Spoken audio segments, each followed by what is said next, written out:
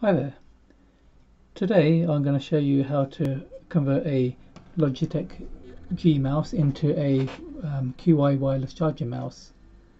So what you see here is a wireless charging mouse mat. So this is a Corsair mouse mat with a wireless hotspot. So this green indicator over here, well, it's not green at the moment, but this indicator over here indicates when there's a device charging. So here you go, this is a standard mouse with the standard puck at the bottom. So if I put this on here,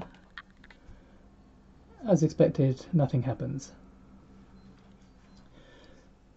So if we open this up, now these two magnets here, what you might not know is these are actually contacts for wireless charging.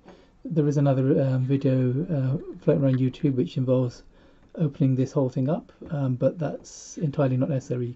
You can actually convert this into a QI charging mouse, without touching any screws.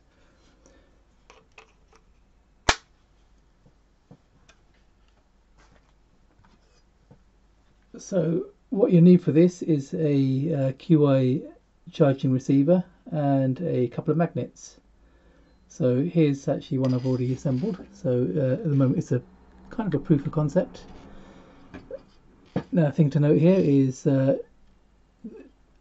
this over here is the positive terminal, and this is the negative. So you've got red wire going here, and looks like green, but I think it's black.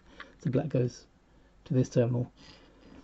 So this is a cheap module. It's around about £2, picked up from AliExpress. So if I just place this carefully over here, you'll see in a few moments this light should start blinking green. There you go. And that's actually now taken up charge. So as long as these contacts are good, the mouse itself will actually charge. So how do you convert this into a puck?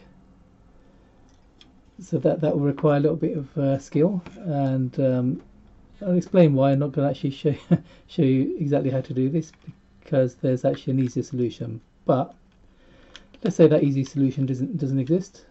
The idea would be to tuck this behind here, tuck in these stray wires. As you can see, this just about fits into this space. So ideally you would actually use smaller magnets here. Sorry, these magnets are slightly too big for purpose, but they will work. These you can get from Amazon. They usually come in packs of 20. So they're rare earth magnets, and these are great because actually they give you quite good electrical contact. They're quite solid connecting. So if you did want to convert this into a puck, what you need is you'll need to take the original Logitech G puck, which contains the weights in the bottom. You need a container, plaster of Paris.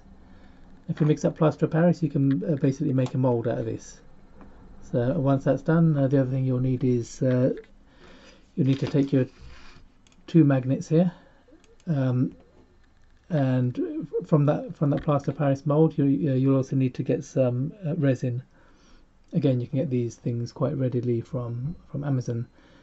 And once you've got that, it's just a matter of placing this towards the bottom of your plaster of Paris mold, pouring the resin, and then before it sets, just ensure the magnets are in place and that these wires are actually making good electrical contact. Let's put an idea to solder these on. Now the reason I haven't actually gone ahead and built this whole thing is because shortly after I bought this, I found another pack on AliExpress.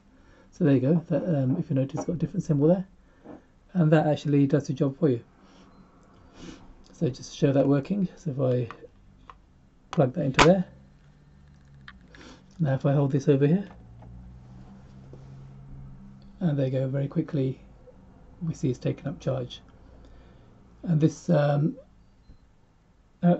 post links on where to get you know, if you want to go either way, whether you want to make one yourself or if you want to get the pre-built one, which costs around about £20 delivered. I'll post links on where to get those.